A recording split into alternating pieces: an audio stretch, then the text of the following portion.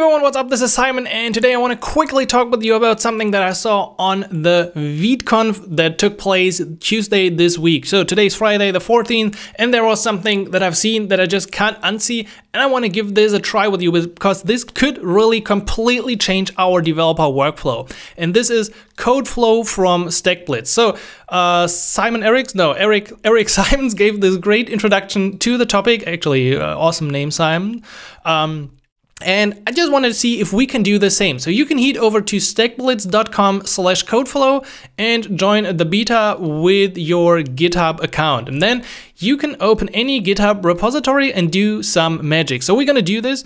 I could paste in this right here, or there's actually an even easier way, and that is going into the URL and putting in pr.new. Let's see, I tried this a few times and the IDE didn't work, but this time it works. And I don't know if you can actually grasp what just happened. So what just happened is this is a repository, a SvelteKit repository, could be React, could be Angular, could be Vue, could be whatever kind of web development, actually also I think backend development. And I can now immediately work in this project in my browser. This is not local Visual Studio Code, this is inside the browser. And actually, as far as I know, I could also turn off my internet because this is now working locally. And we see here, this is actually the preview of exactly this project. So I could now go right into this project and say, okay, I want to edit the page here and say, this is epic at some point. I'm gonna hit save. It updates my live reload. It just, I don't know, this exactly works like my IDE. I just have to find that window again. So there's the simple browser, there it is, and it updated. This is epic right in here. How cool is this? I mean, I can now easily go into source control. I got two changes, okay, so I made this change, so I can create a pull request and branch. I'm gonna go enter here. My additions, let's add this in here, commit and push, and then I can finally sync the changes. This actually will push and commit from, yes, please do this.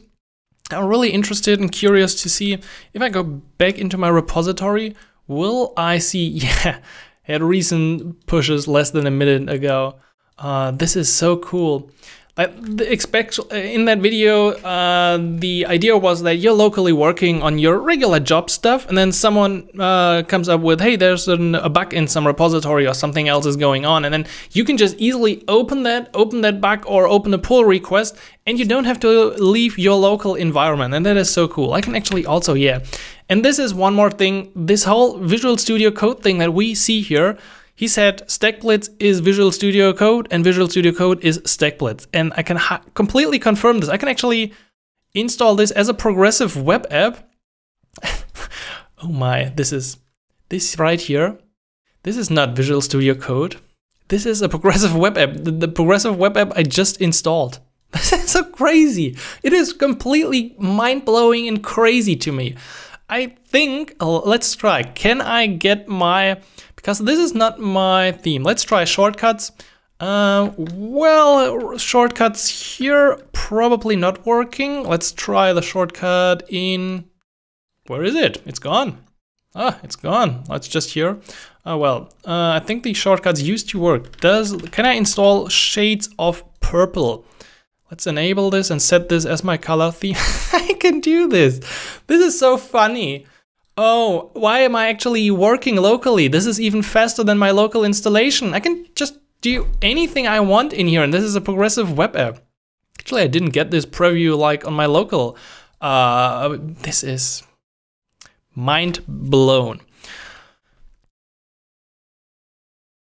Anyway, there's also one more thing that I wanted to show you inside the docs of Codeflow. I think there's where are the Codeflow docs right here. There's also a Codeflow app bot that you can use. I think I added this to my repository. So when I do have a pull request at some point, let's create this pull request.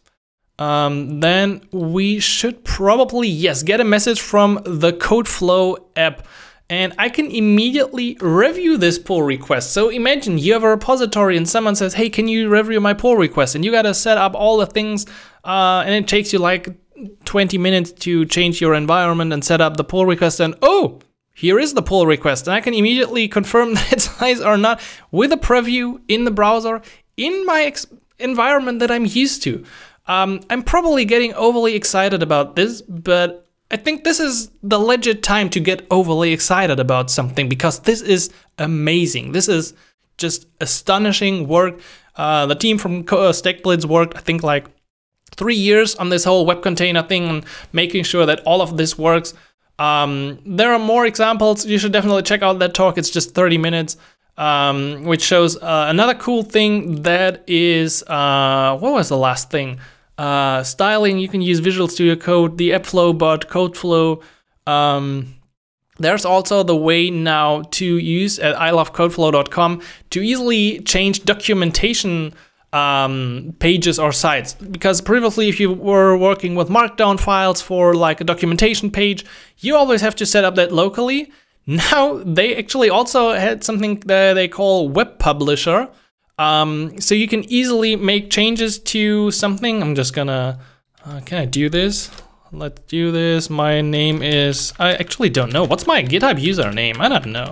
I think Simon24, and overly excited about this. And you immediately see the preview of this. So this is another game changer for people who are probably not even developers, maybe marketing, maybe design, maybe just updating the documentation, to get an instant preview of things in their documentation pages. Now, I can't say how much I enjoy this. Again, the Codeflow app bot is pretty amazing in itself, that you can oh yeah, of course, if there is like a stackblitz.com link with a bug inside an issue. So if you go into any kind of repository, do I still have the link? Of course not. GitHub, I don't know, go into some kind of repository. If somebody would raise an issue here and post a Stackblitz link in here, you would immediately see with the Codeflow app, fix this issue, which starts a new pull request. I'm getting too excited about this, really.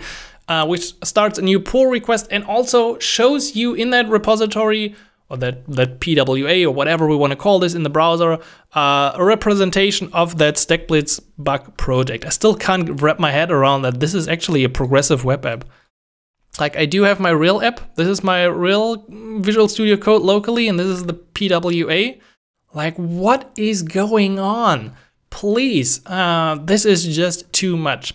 On top of that, you can also check out on the Stackblitz Twitter account a thread about all these changes. And there's one more thing that's really, really interesting, and that is that Figma recently became a strategic investor in Stackblitz. So Figma brought designing to the browser, and guess what Stackblitz is doing? They're bringing coding to the browser. So I expect this is a lot that we're gonna see much more from Stackblitz, and that this right here, coding in the browser, like going to my repository. Let's do this one more time because this is so freaking amazing.